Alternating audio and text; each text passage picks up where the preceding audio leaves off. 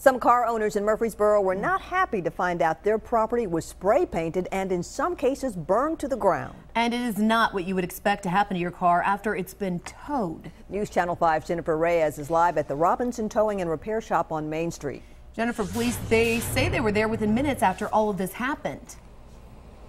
Jessica, they were actually the ones who spotted one of the cars that was on fire. They were across the street from West Main Street getting gas at that gas station right there when they saw the car on fire, and then when they made it into this lot, they realized the aftermath that these criminals had left behind.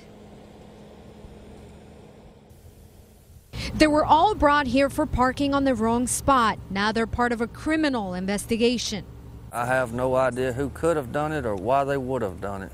Jeremy Robinson says he got a call Monday morning from Murfreesboro police about a car fire on his lot. When I come down here and found this, it was way more than what I thought it was. Turns out there was more than one car on fire, and just about every other car on the lot had been vandalized. Spray painted 1, 2, 3, 4, 5, 6. They spray painted 8 cars altogether. Whoever is responsible for this cut a hole in the wire fence and then walked through the lot, leaving behind symbols and letters. And you can still see the paint where they took that knife and went down the doors on it. They spray painted it right there. They knocked the glass out of this car. Of course, they spray painted the windshield. At this time, it does not appear to be a hate crime because of the variety of graffiti that was left. Kim Lawson with the Murfreesboro Fire Department says detectives have some good leads, and the evidence collected at the scene will help with their investigation.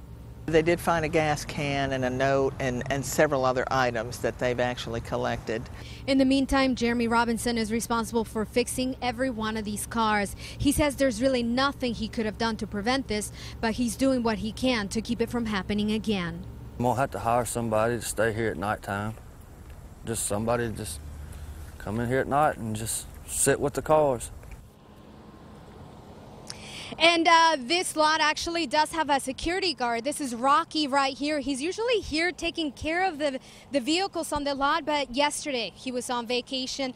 The owners tell me that they were in the process of installing a new security system, and that was supposed to take place this week. Reporting live in Murfreesboro, I'm Jennifer Reyes, News Channel 5 HD.